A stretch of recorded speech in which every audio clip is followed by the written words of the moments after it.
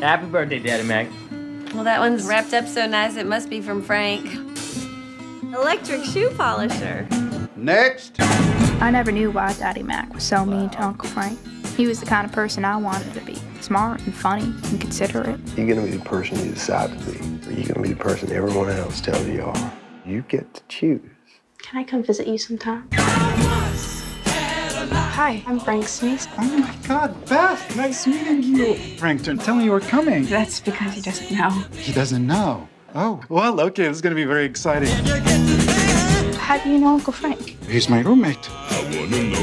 Wally and I lived together, we have for 10 years. Never known anybody who was gay before. Of course you have. Choir director of church. Mr. Dickerson? But he's so... What? religious. Ah! Hey, Mom. How? Heart attack just out of nowhere, getting into the car.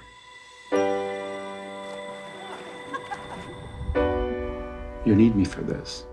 You know you do. No, Wally, you're not coming. We can take turns driving. Are you the stupidest man alive? Obviously, look who I'm with.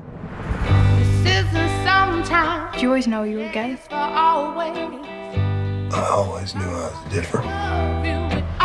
What's wrong? Wally? Oh, hey! You forgot your razor. You rented a car? Isn't it snazzy? Oh, Mom. Beth, I'd appreciate it if you didn't tell anyone in the family about me. You want to stay by yourself in a motel? Uncle Frank is staying there too. So is Wally. Who's Wally? What is the relationship between the two of you and the young lady over there? Oh, she's my niece. I'm his nephew. That doesn't sound right. That sounds wronger and wrong.